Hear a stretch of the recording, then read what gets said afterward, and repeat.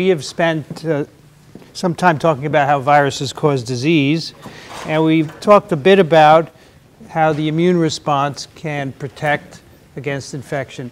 And today I want to talk about how we can mobilize the immune response to protect us using vaccines. Our life expectancy has gone up considerably since 1900, when men and women lived to be about 40 or 50 years old. Today, we can both live over 70 years, and this increased life expectancy has many origins, but a big one is medical and public health interventions, particularly preventing infectious diseases that would often kill people in their 30s. And these are viruses and bacteria, and now we have vaccines against them. So we live long because of science and technology. And vaccination is the way we use our immune response to protect against infection. And particularly, we generate immune memory so that if we encounter a pathogen, we get a quick response.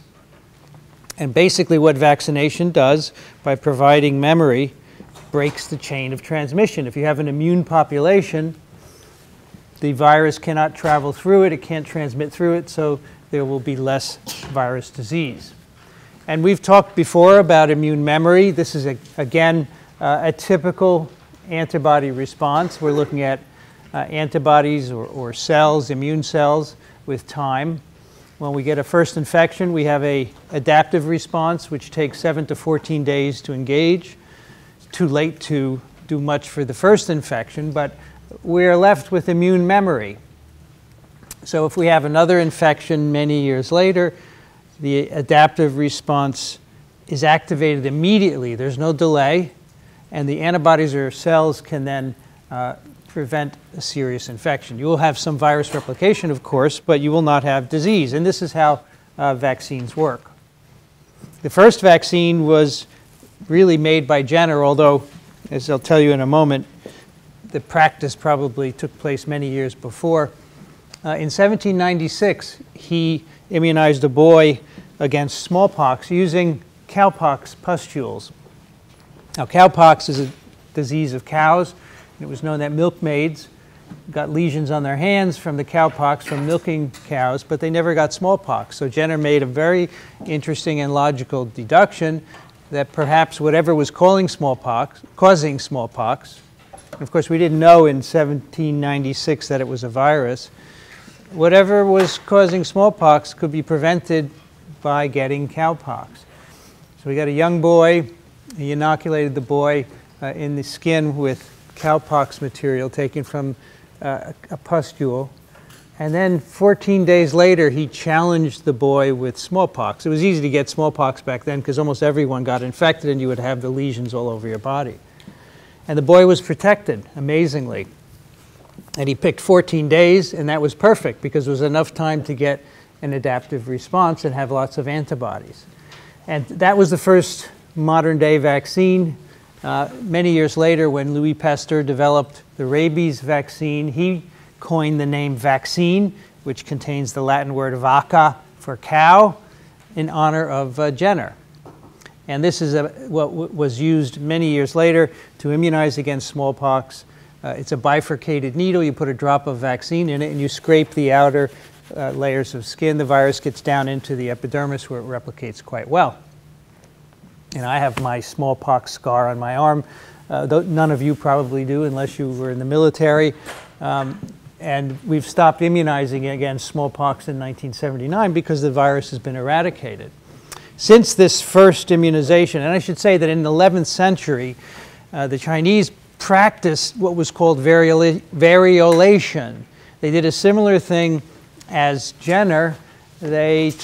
But they used smallpox pustules, and they would blow those into the nose of individuals. About 30% of them would get smallpox and die, but the rest were protected. Not a good safety index by today's vaccine standards, but it was, again, with the same logic that if you had the disease and you survived it, you wouldn't get it again. Since the rabies vaccine, the next ones were developed for yellow fever, influenza vaccine in the 1930s. As soon as Jenner's vaccine began to be used, the anti-vaxxers came out of the woodwork. Here's an early cartoon from Jenner's time says the cowpox or the wonderful effects of the new inoculation. And so people said, this is not a good thing. If you get Jenner's vaccine, you're going to grow cow parts out of your extremities. You can see this guy has a cow growing out of his nose and here on his arm and so forth. So whenever you do something, someone will object to it. That's really the moral of this story. We have used large-scale immunization efforts to stop viral infections, and they're very successful. And these are two examples. On the top, the incidence of poliomyelitis in the US. We used to have 20,000 to 30,000 cases a year before the vaccines were introduced, one in the 1950s, the other in 1961. We no longer have polio in the US and most of the world, as we'll see.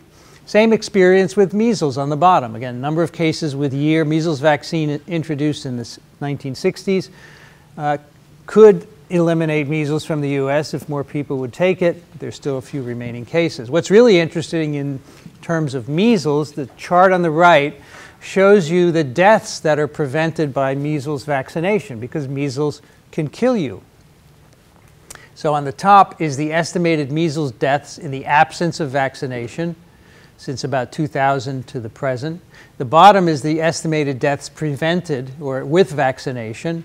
So these are deaths in millions on the y-axis. And you can see vaccination has prevented a lot of deaths. And the yellow bars are the deaths that have been prevented by vaccination. You can do this for nearly any disease for which we've used vaccination. It's very successful. It saves lives. So these campaigns are very successful. So today, vaccines are part of why we live to 70+ years of age. We immunize almost every living thing that we can get our hands on, in addition to children and adults of all ages. We immunize our farm animals, chickens and pigs, etc., get vaccines to prevent them from getting infections and passing them on to us. We even immunize wild animals. Anybody know how you would immunize a wild animal? Yes? You could feed them, but you don't want to trap them all and get them. But what you do is you drop the bait into the forest. You drop vaccine-laced bait, and this is done for rabies. We immunize animals in the forest with these vaccines. It works very well. Because of immunization, childhood diseases are rare. When I was a kid, I had all of them. I had measles, I had mumps, I had rubella, I had chicken pox. I didn't have smallpox. I did get the smallpox vaccine. And so you may say, well, you're fine, right? Why should I get immunized? Well, no, I was very lucky that I didn't die from these infections. However, they did want to make me become a virologist. No, that wasn't the reason. I've already told you the reason for that. So first world countries immunize their kids. Not everybody in the world does this. We're trying to spread it to more countries, and the very wealthy of the world, the Bill Gates and so forth, give their money so that more people can be vaccinated, and this is very good because they do work. How do vaccines work? They work by providing a level of immunity in the population to stop virus spread. And it's a critical level which is defined by the concept of herd immunity, which tells us you don't really need to immunize everyone in order to stop a virus from spreading, which is good because you can never immunize anyone, even in the US, even in Scandinavia, where people are very obedient, I understand, you can't immunize everyone.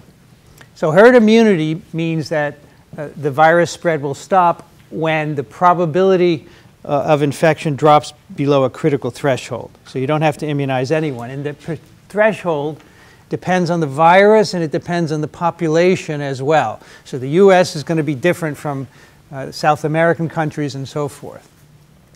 So for smallpox, that threshold is about 80 to 85%. So if you can get people, 80 to 85% of the population immune to smallpox, you will stop virus spread because there aren't enough people in the population to sustain the spread of the virus. If you have an infected person, there are not going to be enough people around that infected person to spread the infection. Measles is higher.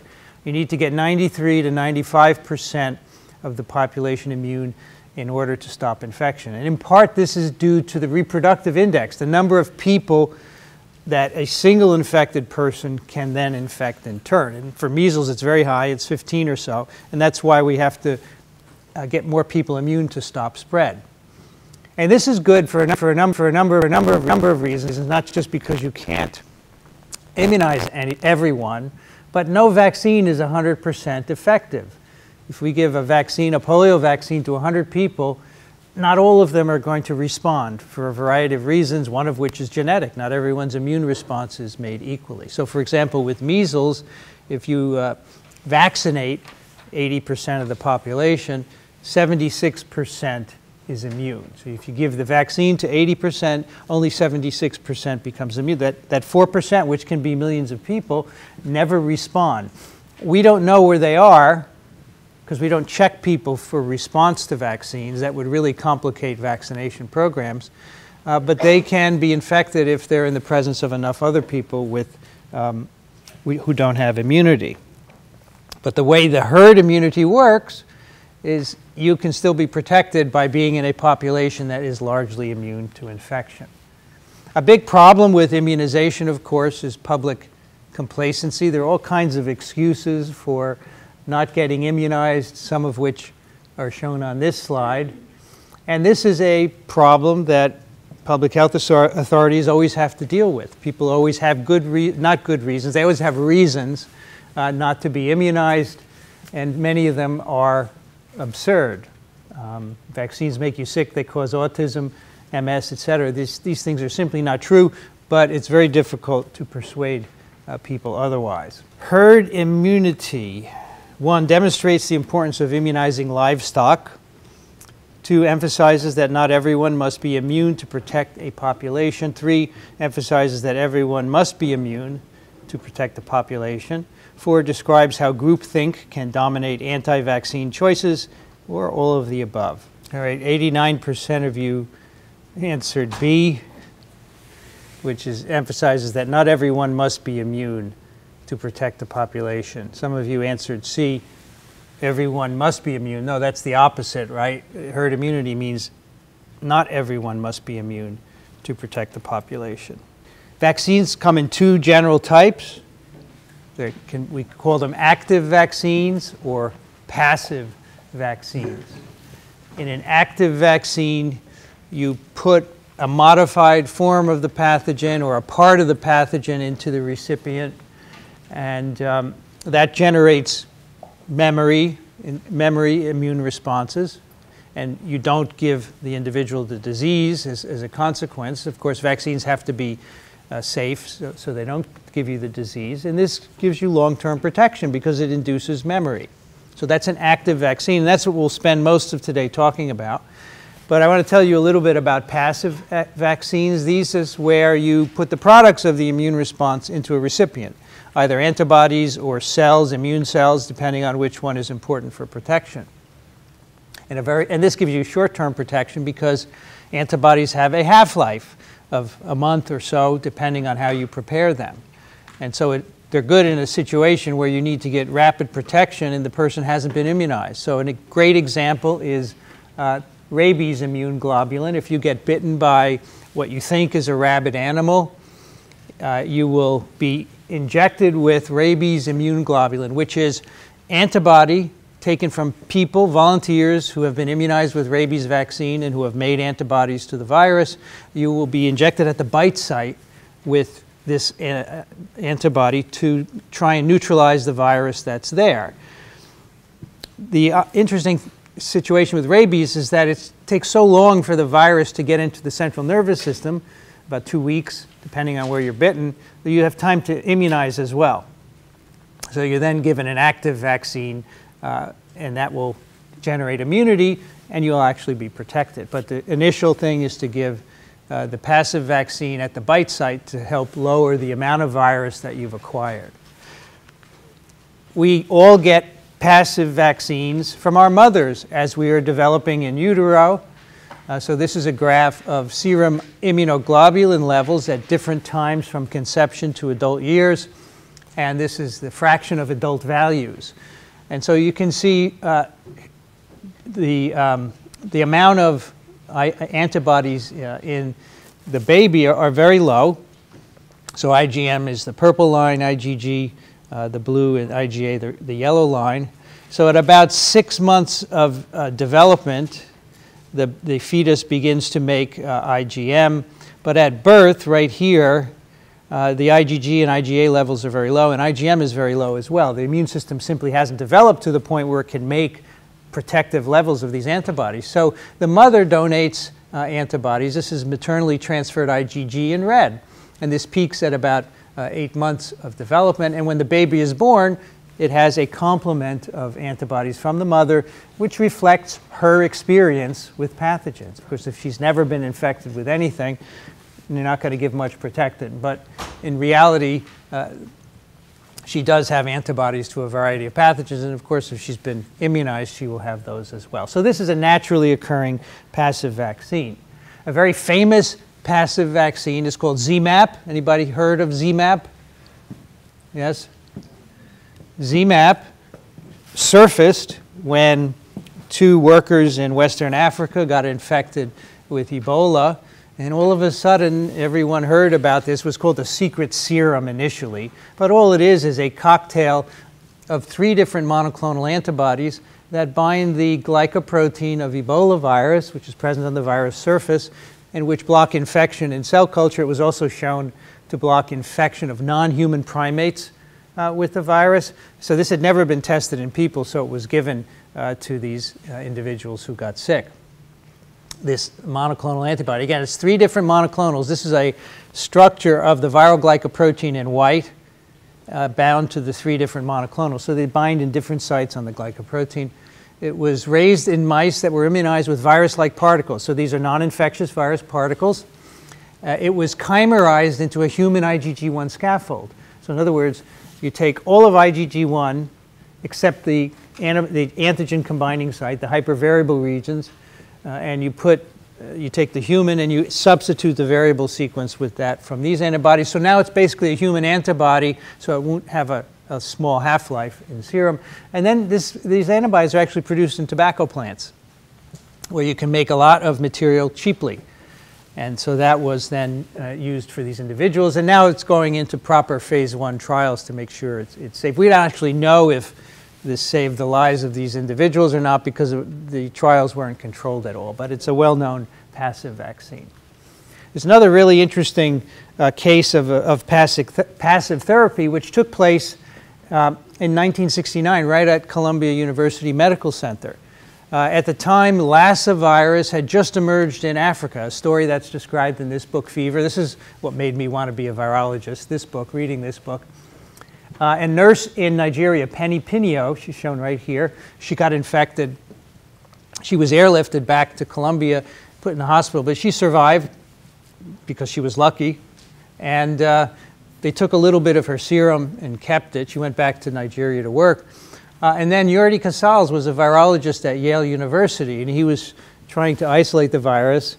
And he was mouth pipetting, which you shouldn't do, and got infected. So he was put at Columbia in the hospital, and they said, let's give him Penny's blood. They transfused him with her blood, which they knew should have antibodies to the virus. And he was probably saved by this, although we don't know for sure, but he survived and lived on many years. So that's a cool story. All right, so let's go on to active vaccines now. What do you need to make a good, successful active vaccine? You have to induce the right immune response. Remember, we talked about Th1 and Th2 responses, whether they're cellular versus antibody dominant. This differs according to the virus, and you need to know which one is important, and you have to induce that. There are some examples out there of people who made vaccines that induced the wrong Th response, and they weren't useful at all. You also have to protect the vaccinated individual. You can't just make antibodies or cells that react with the virus. They have to be protective. So you can easily determine in the lab whether immunizing with your vaccine generates antibodies, but the only way you know if they can be protective in people is to do a clinical trial. And so you have to get your vaccine to the point where you know it's safe in people. You do a small-scale phase 1 trial, and then you have to test it in people who are at risk for infection. You can't test them in people who are never going to be infected, because you'll never find out if the vaccine is any good. This is a problem with current Ebola virus vaccines. There are quite a few out there.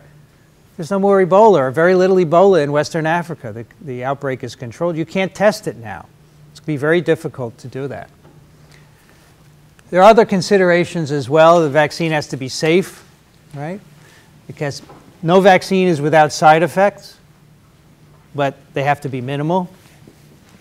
If you were developing a vaccine and you noticed it caused flu-like illness in recipients, would that be good or bad? Sorry, what did you say? Good. It'd be good. It would be meaning your innate response is picking it up and responding. A flu-like illness is good. So many vaccines are accompanied by a flu-like illness, soreness at the injection site, and so forth. You have to induce protective immunity. You do a clinical trial to show that's so. You would like it to be enduring or durable, long-lasting, so you have to follow your immunized individuals for a period of time afterwards, and it should be cheap. Now, here in the US, this is not usually a determinant. Now, we have a number of vaccines that are very expensive. The papillomavirus vaccine is hundreds of dollars for a 3-course immunization.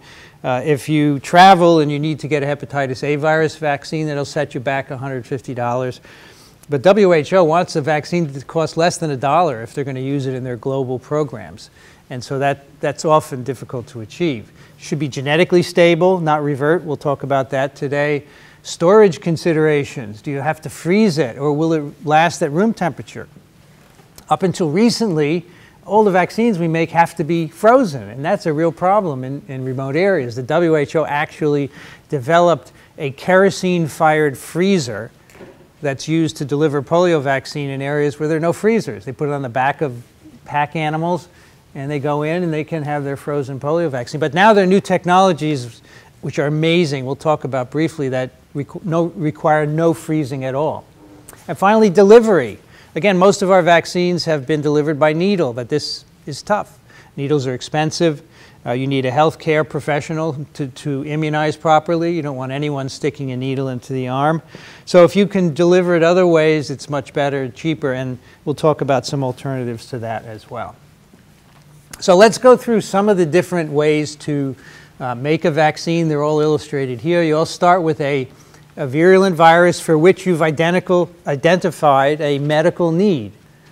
If there isn't a medical need, if the virus infects 5 people a year, even though it kills all 5 of them, this is not, unfortunately, a medical need, and a vaccine will not be developed because these are expensive. And then you can make a vaccine in different ways that are shown here. You can make an infectious virus vaccine. These viruses you make are attenuated in their virulence. We'll talk about those. You can inactivate the infectivity, make an inactivated virus vaccine. You can break it up and make a subunit vaccine.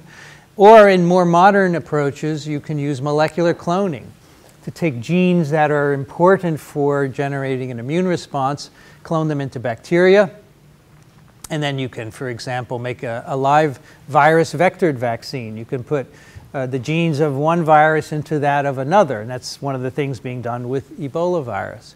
You can do DNA vaccination. You can actually inject DNA into the muscle where it is nicely immunogenic and stimulates a good immune response to the gene that's encoded in the DNA. And then you can make various subunit or whole virus vaccines. You can just produce a single protein of the virus that you've shown to be protective, and you can make a subunit vaccine. This is purified protein. In some cases, viral capsid proteins, when produced in heterologous systems, will assemble into a capsid. Remember, the structural proteins of virus capsids have evolved so they self-assemble into the capsid structure. So you could make a single viral protein and make an empty capsid out of it, and that has no genome, that's not infectious, but it's a good vaccine. So we'll talk a little bit about that as well. So this is a list of some of the vaccines that are available to us now. It's a few years old, so it might be out of date, but I just want to show you what's available. Some are available for everybody. So the influenza vaccines, for example, measles, mumps, papilloma, rotavirus, polio, rabies. Rabies isn't given to everyone, but if you get bitten, you'll get a rabies vaccine. Smallpox vaccine no longer goes to everyone. Laboratory workers or the military get smallpox vaccine. The military is concerned about someone using the virus as a bioterrorism weapon, so they immunized the military. There's our chickenpox vaccine and our shingles vaccine. And then there are others which are special use. There's an adenovirus vaccine just for military recruits. It's Japanese encephalitis if you travel to areas where the disease is present. The same with yellow fever. If you go to areas where there is yellow fever, you should be immunized with this. But if you're just staying here in the US, you don't need to get a yellow fever vaccine because there's no yellow fever here as far as we know. And these are prepared in different ways that we'll talk about today, and they have different schedules in terms of who gets them. Let's talk first about inactivated vaccines. This is where you take an infectious virus and you treat it with a chemical so that it's no longer infectious, but it still is antigenic. So if you inject it into someone, they're not going to get infected, but they will develop an immune response against the virus. And typically you use a variety of chemicals to inactivate the virus. And then you, of course, if you're developing this for a new virus, you have to go through a variety of testing procedures. I want to talk about two different inactivated vaccines with you. The first is against poliomyelitis. This is a disease that used to be common globally. In the US, as I've told you, we used to have 20, 30, 40,000 paralytic cases a year, and multiply that 100 times 100 to get the total number of infections. This is an interesting description from a 1959 textbook of medicine. If you have a textbook of medicine today, you will not have a description of polio because they don't, certainly here in the US, it's not taught to medical students. Now, at Columbia, I do lecture medical students about polio, but I would guess that in most places in the US, they don't have poliovirologists to do that. So students will not really know much about the disease. Common acute viral disease, common. It's not common anymore. It's almost eradicated. An acute disease, you know what that is. And in many cases, it's just an asymptomatic or flu-like illness, and sometimes you get paralysis. The reason we have polio vaccines is because of Franklin Roosevelt, who had polio as a young man and was paralyzed. He couldn't walk. You can see him being helped getting out of a car. I think there are only 4 pictures of him showing him either like this or in a wheelchair. He controlled his image very carefully, but he had polio. He lost function of his legs, and this really annoyed him. So he founded the March of Dimes, the fundraising effort for the National Foundation of Infantile Paralysis, to raise money, and that money was used to develop the polio vaccines that we use today. He had kids mail in dimes to the White House. Okay, that was the March of Dimes. And he raised millions and millions of dollars. And those were used to develop the vaccine. In the 30s and 40s in the US, hospitals were full of iron lungs because people would lose their respiratory function. They were put in here so that they could breathe until they regained it. You don't see any of these now, of course. Polio, of course, is an RNA-containing icosahedral virus, relatively small, with a plus-stranded RNA genome. The first vaccine to be developed was an inactivated polio vaccine. It's called IPV. This was developed by Jonas Salk, who went to NYU Medical School here in the city, got interested in viral vaccines. He actually participated in the development of the first influenza vaccine. He treated influenza with formaldehyde or formalin to inactivate it. And then he got funding from the National Foundation and applied the same approach to polio. Polio treated with formalin to destroy its infectivity. He did a huge clinical trial in 1954, 1.8 million children, the biggest ever done as far as we know, and it gave reasonable protection, not great, 50%. It was licensed in April of 1955. And these are the headlines in New York City newspapers. You can see that polio was a big deal. All right? Nowadays, you rarely hear of it, but back then, it was sort of like the AIDS of the time. It paralyzed kids, and people were very upset about this. So you can see Salk in the headlines and so forth. His vaccine works by blocking virus in the blood. It induces antibodies, and that complexes with virus in the blood. Now, polio is acquired orally by fecal-oral contamination. It replicates in the intestinal tract, shed in the feces. The virus replicates in mucosal surfaces and establishes a viremia.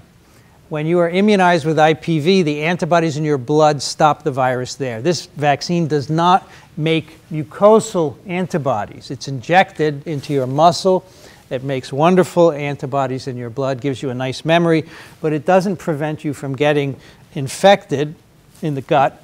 However, when the virus gets into your blood, it will be complexed by the antibodies, and that will stop it from getting into your central nervous system. So this vaccine was introduced in 1955, and it led to a severe reduction in the number of cases from about 20 to 30,000 a year down to 2,000 or so by 1961. The other inactivated vaccine is the influenza vaccine. This is a different virus. It's an enveloped virus with a segmented genome of 8 different RNA segments, as you know very well by now. There are 3 types, A, B, and C, and we immunize only against types A and types B. There are between 3,000 and 50,000 deaths in the US every year, depending on the year. This is an average of the last 30 years or so, and that's why we vaccinate against the disease. This is a significant medical need. The vaccine, there's several types, but the main one that is used globally is grown in chicken eggs, embryonated chicken eggs. It propagates in the chicken cells in the egg, and then it's purified and activated with formalin and injected. And we manufacture quite a few doses every year, and it's about 60% effective in people less than 65 years of age. It's not a great vaccine. It needs to be improved. This is now 1940s technology, and we need to replace it, but until we do, it's all that we have. The protection correlates with antibodies to the 2 surface proteins on the virus, the hemagglutinin and the neuraminidase. Now, if you're allergic to feathers or egg proteins, you shouldn't take this. Instead, you should get a vaccine that's produced in cell culture. It's called Flucelvax. Unfortunately, they don't make as much of this. It's just harder to make in cell culture, so they often run out. The problem with the influenza vaccine is that the virus is highly antigenically variable. It can vary each year, and so your vaccination of one year may not be useful the next year. So every January or so, WHO and national health authorities like CDC have to decide for the Northern Hemisphere what the flu strain is going to be in the fall. They have to take a guess, and they do a good guess, and then they make the vaccine based on that guess. And they do this by guessing which strain it is. Then they take the hemagglutinin and the neuraminidase segments of that strain and reassort it into a strain that grows well in chicken eggs so that they can produce a vaccine.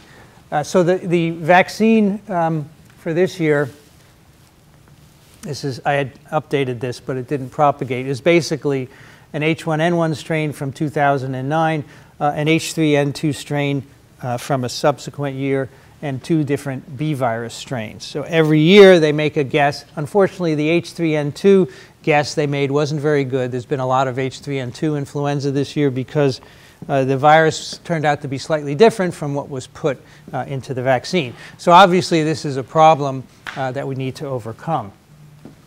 So this is a timeline of what's done every year to produce this influenza vaccine. There's global surveillance all year round by the WHO Global Influenza Surveillance Network. These are thousands of laboratories all over the world that take respiratory specimens from people. They isolate virus and they tell WHO the sequence of that virus. In January, you can see they have to select the strains because there are months of preparation of reassortment, standardizing of antigens, figuring out the potency and licensing before they can start vaccinating by the end of August. So the whole year is made up with all of the work that you have to do to be able to vaccinate. And then, of course, in the Northern Hemisphere, the flu season can start in about November. And there's a big push to get elderly people to immunize very early on. So they typically go to CVS or the drugstore to get their flu shots. And by February, in fact, their immunity has waned. It doesn't keep very well in the elderly, and so they could actually get influenza in February and even March as a consequence. Anyway, it's a long process, and we need to fix it. So here's the influenza virus. The blue spikes are the hemagglutinin, and on the right is a model of the hemagglutinin that shows you the antigenic sites. These are sequences on the protein that antibodies are directed against that will neutralize infectivity. And most of them you can see are located on the globular head of the protein.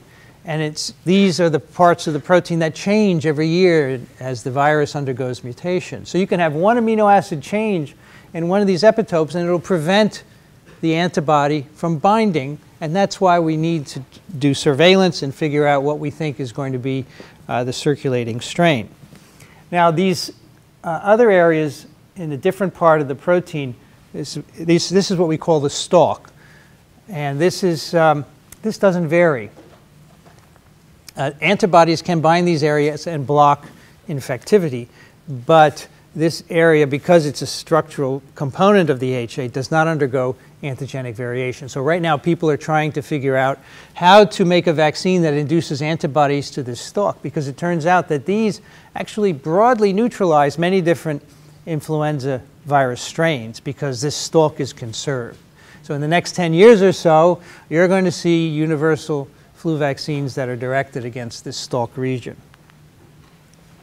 So when you do, can you please remember that you heard it here first? Which statement about inactivated viral vaccines is incorrect? 1, chemicals can be used to inactivate infectivity. 2, they do not replicate. 3, they can be dangerous if inactivation is not complete.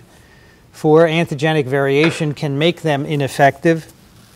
And 5, none of the above are incorrect. None of the above are incorrect. Only 59% of you got that right. None of them are incorrect. The chemicals can be used. None of you picked that. That's good.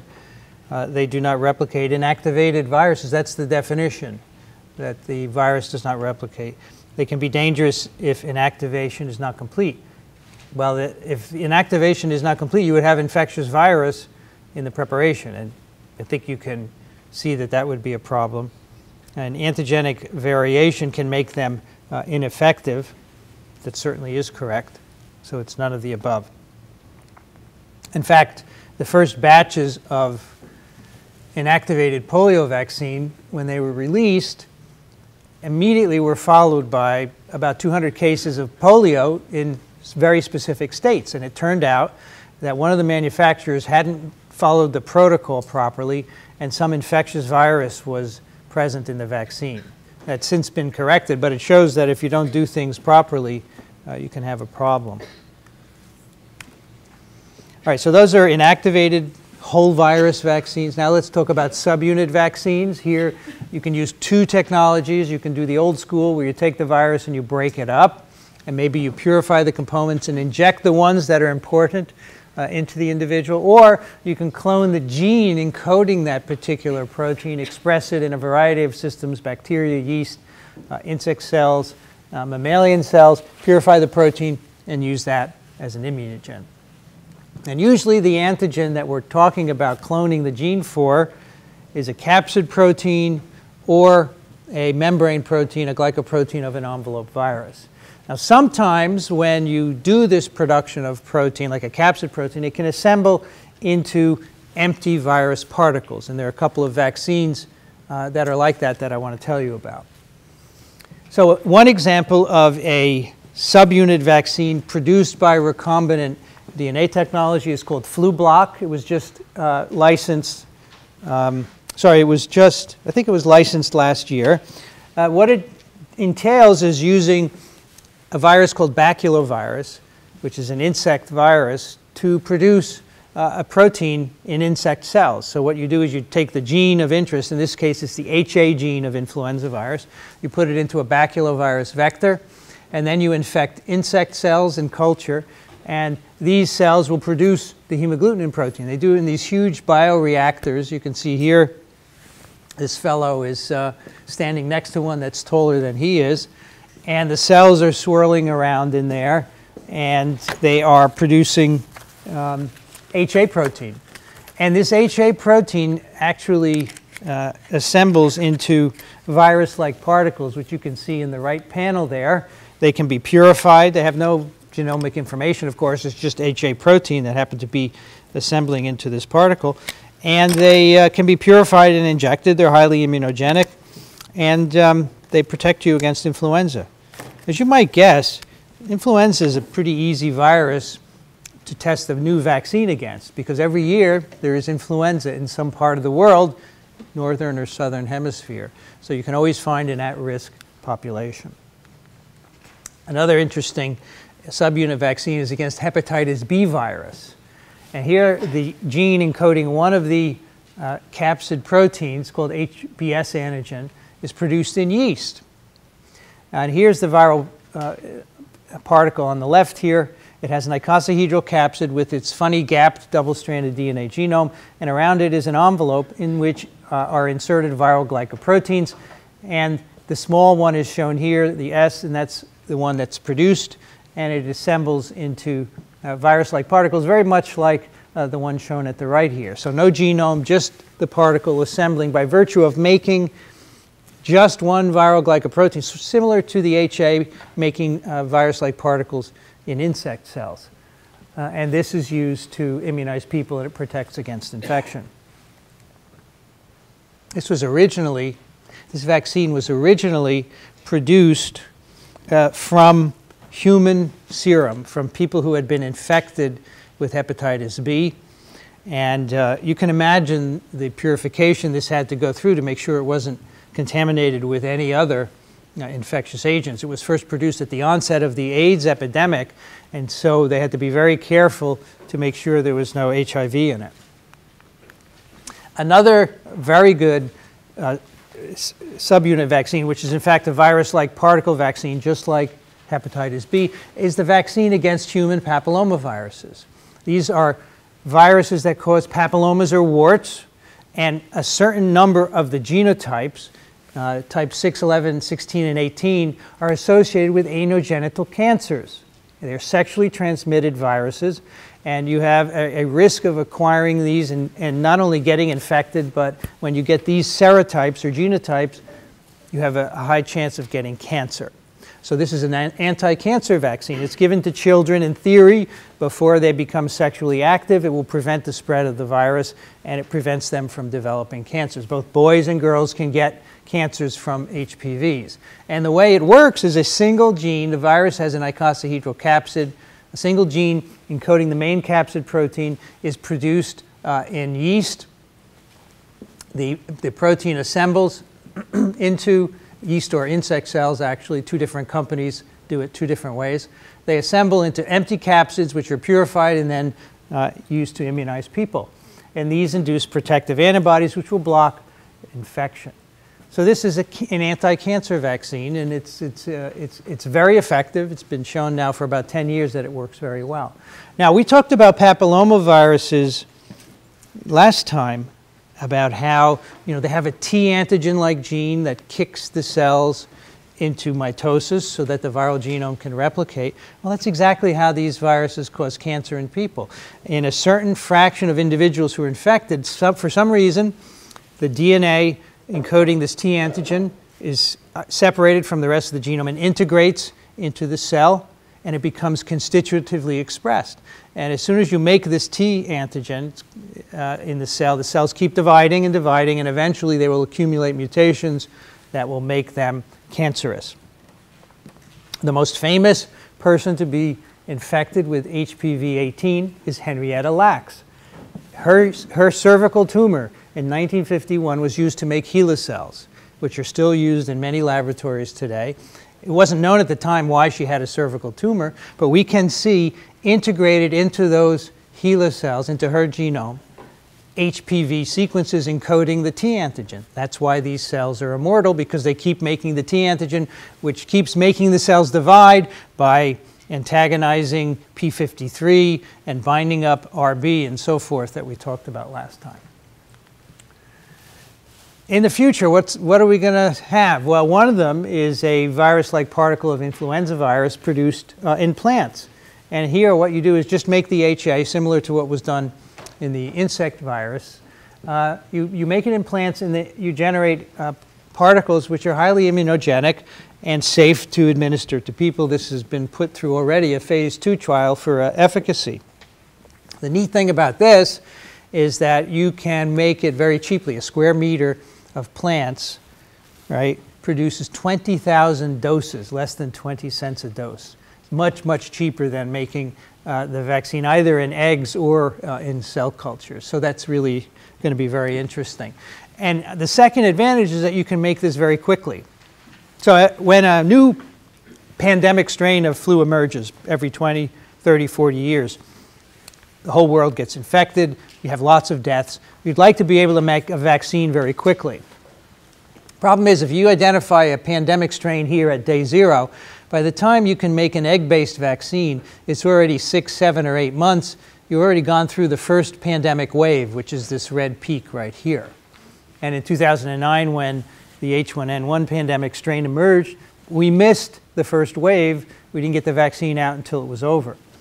These vaccines where you just produce an HA protein, you could theoretically make very quickly. So if you get the pandemic strain, within hours you can get the sequence of the HA, you can put it into plants, and you can start making, within a few weeks, enough vaccine to immunize. So here they estimate by 4 months they would have enough supply to immunize a lot of people. So this is the advantage of having this kind of technology where you don't have to grow virus, you just use the sequence to make the protein that you need for virus-like particles.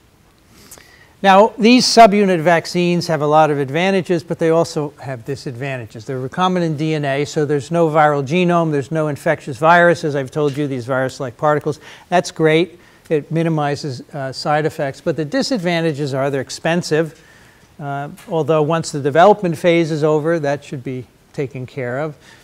They typically have to be injected, although as I'll show you, we can work on that as well. And they have poor antigenicity compared to an infectious vaccine.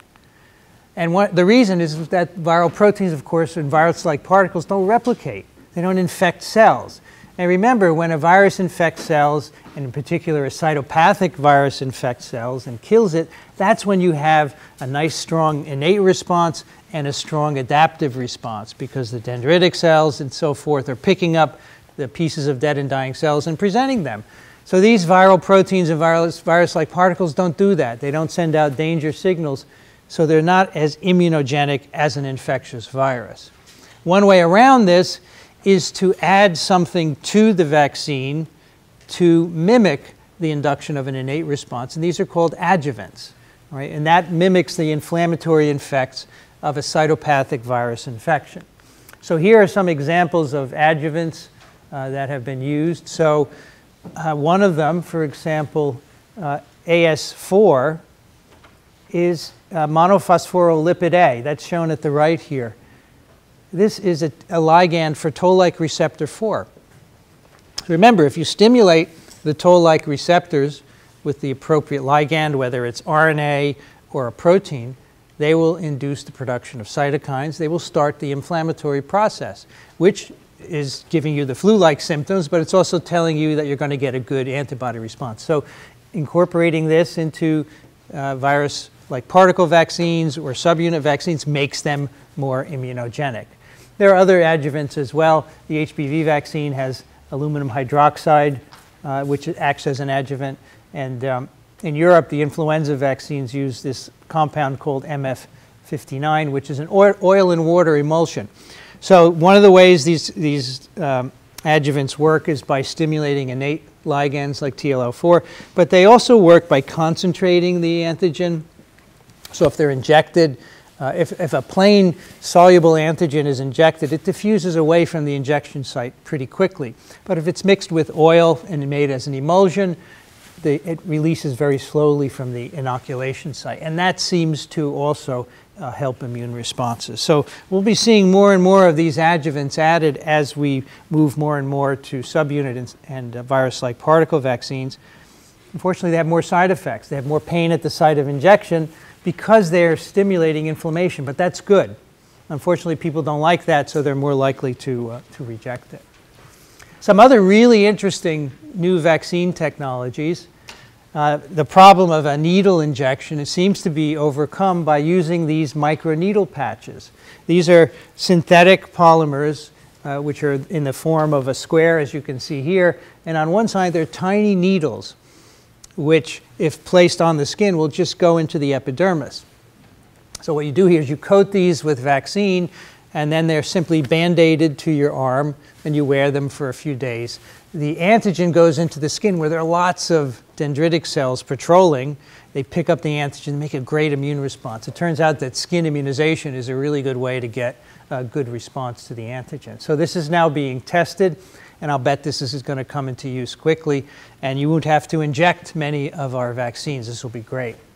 The other issue is thermostability, and it's been discovered that if you mix vaccines with either silk from the insects that produce silk, there's a tube full of their cocoons, or various sugars. So you simply take the vaccine, you mix it with silk or sugars, you dry it. This becomes incredibly thermostable. So here's an example of that on this graph. We're looking at residual potency. This is an infectious virus vaccine, so we're measuring infectivity with storage time at different temperatures. And here are the black squares. I think this is a measles vaccine. You can see without any addition, without any sugars or silk, you lose infectivity relatively quickly. This is a high temperature, 45 degrees centigrade, but not unlike one you might encounter in some tropical areas. Now, if you add in various components, I don't recall which is which, you can see you thermostabilize this preparation. In particular, the top curve, the diamonds, is very stable for 25 weeks at 45 C. This is great. So you don't have to refrigerate it. The idea is, of course, you will use it up quickly, but this is going to revolutionize the costs involved with storing and administering vaccine. A universal flu vaccine is going to happen. I want to tell you just a bit more of that. I showed you before the structure of the HA with the head epitopes that vary. These are the epitopes against which antibodies are directed that neutralize infectivity. The stem region epitopes are conserved. They don't change. So people are trying to figure out how to induce these antibodies, which are broadly neutralizing. They'll neutralize almost every strain of flu, so the antigenic variation from year to year won't matter anymore because you'll have this universal vaccine protecting you. This would be great. And so people have experimented with making HA proteins of different sorts. Here's the complete HA protein with the globular head and the fibrous stem. And in the stem, of course, that is where these highly conserved epitopes are located. And they've experimented with headless HAs like this one. They cut off the globular head and immunized with simply that protein as well. So these are still in early days of testing. They haven't even reached the point where they're finished in animals. There's still a lot of development to go, but as I said, this is going to happen in the next 10 years or so, and it's going to revolutionize immunization against influenza virus. What are some requirements for an effective vaccine? Low cost, ease of administration, provides long-lasting immunity, minimal side effects, or all of the above. All right, that's an easy one. Good. Let's end up talking about infectious vaccines. Now, you will see these referred to as live attenuated vaccines or live natural virus vaccines, because that's the term they were given years ago. I don't really like using live when I talk about a virus, so I try and call them replication competent or infectious. But basically, these are vaccines where the virus is infectious. It replicates when it's given to you, and it stimulates an immune response, but of course, not disease, because that's one of the properties of a vaccine.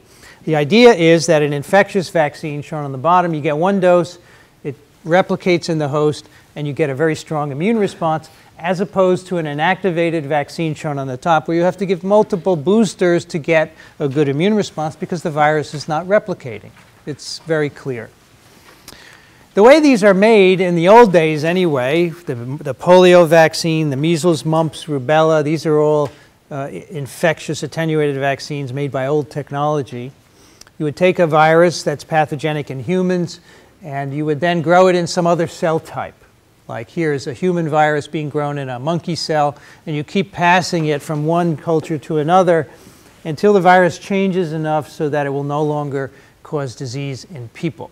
And this is the way vaccines of this sort used to be developed. One I want to tell you about is called FluMist. This is an infectious intranasally administered flu vaccine. The health person puts a syringe up your nose without a needle, of course, and sprays the vaccine in. It's just like the egg vaccine. It can be grown in eggs. It is multivalent with different components, and they are reassortants, just like the egg-based vaccine is. But these viruses are cold adapted and temperature sensitive and attenuated in a ferret model for flu. So what does that mean? Cold adapted means they prefer to replicate in the upper respiratory tract from the neck up. So that causes milder disease. They don't go down into the lung, which is where, or the trachea, which is where flu prefers and where it causes disease. Temperature sensitive also prevents them from going down into the lung because the temperature is higher there. So they don't cause disease, they give you good immunity. If you have a choice, take this vaccine. I think this is the best flu vaccine so far. It mimics a natural infection. It's not broken up by detergents and so forth. I think it gives you the most robust immunity. Polio vaccine is also an infectious attenuated vaccine. And this is produced by passage in different hosts. This was done by Albert Sabin. And there are 3 different serotypes of polio, and the vaccine contains all 3. And Albert Sabin passed all 3 serotypes in different hosts, from monkeys, various cell cultures, and so forth, and just empirically identified a virus that could not cause disease in monkeys, and then it was tested in humans. So this is not a directed exercise. You just pass your virus and put it into an animal, see if it paralyzes. If not, you go back and you pass it some more. So the 3 vaccine serotypes of Sabin, which we still use today, along with the IPV that I talked about, these are very effective at preventing polio. Now, these viruses are basically mutants, which were selected for during the passage in these different cell cultures and animals. In the 1980s, it was possible to sequence the genome of these mutants many years after Sabin had developed them, and these are the individual mutations in the 3 strains that make these vaccines attenuated, that is, make them not cause polio when they're given to individuals. You can see there are not many changes. There are 5 in the type 1 and 2 each in the other 2 strains. And in fact, if you tried to license this vaccine today, you would be required by the FDA to know its sequence, and these would not be licensed because they're too close to the parent viruses. You would be required to make vaccines that differ enough so that genetic stability would be ensured. We've talked about the fact that all 3 strains have a mutation in the 5' non-translated region, and that is a main determinant of the attenuation phenotype. If you remember the polio genome, it's a plus-stranded RNA with a long non-coding region at the 5' end that folds into an RNA structure that makes it an iris, an internal ribosome entry site. And it's within one of these stem loops of the iris, stem loop 5, expanded on the right here. That's where the mutations are in these 3 vaccine strains that are very important for attenuation, type 1, type 2, and type 3. So this is an example of an attenuation determinant in a non-coding region. So the way these vaccines are used, you drink them. You simply drink cell culture fluid with infectious virus in it. The virus replicates in the mucosa of your intestinal tract. You shed viruses for a period of time, but you immunize the gut. You get secretory IgA that protects the gut, and then a virus, of course, gets into the blood, and you get a good antibody response there as well. So you protect both against infection and transmission to the central nervous system. In the US, this vaccine replaced IPV in 1961 and led to the eradication of polio in the US. So today we have no more poliomyelitis in the US. However, there was a problem with this vaccine, and that is in a certain fraction of kids, 1 in 1.5 million, it caused polio. And that's shown on this slide. This is the reported cases of polio from 1961 to 2003 in the US. The line is the total number of paralytic cases. And so there were a few thousand a year still in 1961. We switched from IPV to OPV in 1961-62. The bars are the cases of polio caused by the vaccine. There were typically 8 to 10 or 12 every year. You can see them starting when the vaccine was first used. And eventually, when wild polio, the circulating virus, was eradicated, which happened in 1980, the only cases of polio in the US were caused by the vaccine. And so in 2000, we switched back to IPV because this risk was no longer acceptable. and there's no more vaccine-associated polio. Now, why does the vaccine cause polio? Is it defective? Well, no, it's not, because in most cases, in most kids who are immunized, it doesn't cause any paralysis. But studies have been done like this one, which show that shortly after you're given this vaccine, the virus goes into your gut and it replicates. The virus that's shed begins to revert. So this is a child of a poliovirologist in the UK. He took his firstborn son and he took all of his diapers for the first 3 months of his life, brought him to the lab and isolated polio and sequenced it. And this is the sequence at 472 in the 5' non-coding region, which is one of the important determinants of attenuation. This is for the type 3 strain. So the vaccine has a U, and if you inject this vaccine into monkeys, you can calculate its virulence by doing a histological lesion score. It's very low. So now at 24 hours after vaccination, DM is excreting virus with a U, so it still looks vaccine-like. But look, at 35 hours, not even 2 days, this base is already reverting to the C, which is the base in the wild-type virus, and this virus is getting more virulent in this assay. You can see the 47-hour sample has a very high lesion score. So if this were a vaccine being tested for release, this would fail release. It's too neurovirulent. And after 18 days, the child is still shedding virus with a C. So the C makes the virus virulent. In fact, it turns out that every child that gets polio vaccine, the virus reverts within 2 days in the gut, and the child is shedding viruses with a C for this serotype and with the reverted bases for all the other 2 serotypes. So why does 1 in 1.5 million kids get paralyzed? Well, we don't know. My theory is they have a SNP in one of the innate response genes. Okay, I bet if we could sequence those genes of these individuals, we'd find that they have a TLR or an UNC93B or RIG-I or MDA5 mutation that makes them more susceptible to vaccine-associated polio. I'm not sure that study will ever be done, unfortunately, but that's my theory, and I think that's why we get this. Now, nevertheless, this was unacceptable after 2000 or so in the US, and that's why we switched. Now, in 1988, the World Health Organization made a resolution to eradicate polio. This is the timeline.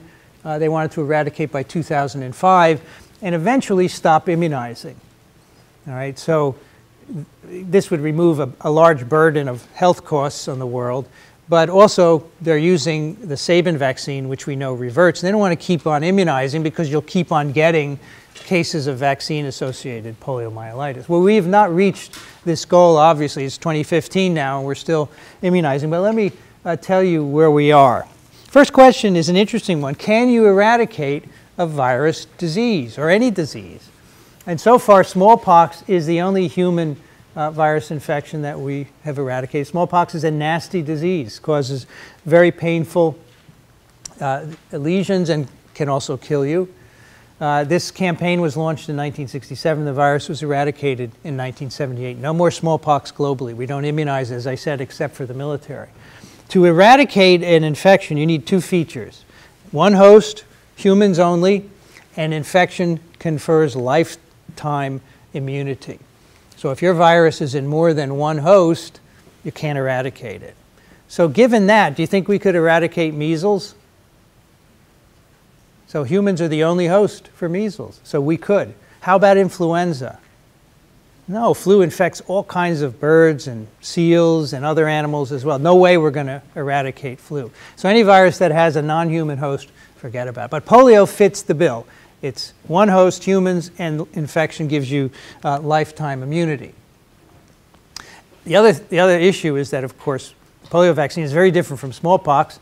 Polio vaccine can cause polio, whereas the smallpox vaccine never did. And so that's why the WHO decided to stop immunizing with polio vaccine once they could eradicate it, because it causes polio. It's completely logical. Now, a number of years ago, there were outbreaks of polio in these countries. Turned out they were all caused by vaccine-derived polio. So you get immunized with polio, you shed virus in the stool, and after 24 or 48 hours, that's all revertant virus that is neurovirulent. that can spread in the population. And in fact, there are people who excrete these vaccine-derived polioviruses for years, 20 and 30 years. These are immunocompromised people who lack B cells. They can't make antibodies to clear the vaccine virus, so they shed it forever, and they play a central role in spreading these vaccine viruses globally. So because of this, it's been decided that we have to transition back to the Salk vaccine. You can't just stop immunizing with OPV, because there'll be lots of circulating OPV, and that will reinfect any new kids who are born. So WHO has said we're going to eradicate with OPV, and then as soon as we can certify that there's no more wild virus, we'll switch to the injected IPV. Maybe by then we'll have a microneedle patch to deliver it, and then eradicate by then. So basically, we have to vaccinate against the vaccine. We have to stop using OPV and then transition to IPV. So this is the current recommendations of WHO. Previously, they were giving 3 doses of OPV. They've now included a dose of IPV to try to do the transition. The good news is that we're only having type 1 polio globally. Types 2 and 3 have already been eradicated. And they recommend a variety of schemes. One is an OPV schedule where you're worried about vaccine-associated polio, so you give a dose of IPV first, and then the OPV will not cause any issues. And then if you have a lot of coverage, as we do in the US, you can use IPV only. So we'll see how this goes. So far, we've done really well. So here's polio in 1988, 125 endemic countries. Those are countries that have polio, 71 polio-free countries. 1998, down to 40 polio endemic countries, and 2008, 5 polio endemic countries. Now today, this is the situation as of March. The only 3 countries in the world where we have not interrupted wild polio transmission have been Pakistan, Afghanistan, and Nigeria. And last year, 2014, there were 300 and some odd cases of wild polio in those 3 countries. So far this year, there are 10 cases. This is 2015, 12 cases, mainly in Pakistan and Afghanistan, nothing in Nigeria. So Nigeria's been polio-free for 6 months, which is really an accomplishment. So if they go to the end of 2015 without any polio, they'll be declared polio-free. And then the real problem is here in Afghanistan and Pakistan, where you can't get in to immunize people. Right? The people who are doing the immunizing are getting shot, and there's conflict going on. So if we could go in and immunize everyone, the polio would be gone from there as well. And again, this is all using Sabin infectious virus. So we still have to transition to IPV and go for a period until all those circulating vaccine-derived polioviruses go away. It's not a trivial process. But if we can get rid of the last cases, I think this is an incredible accomplishment, considering that in 1988, there were probably over 400,000 global cases of paralytic disease. Really interesting.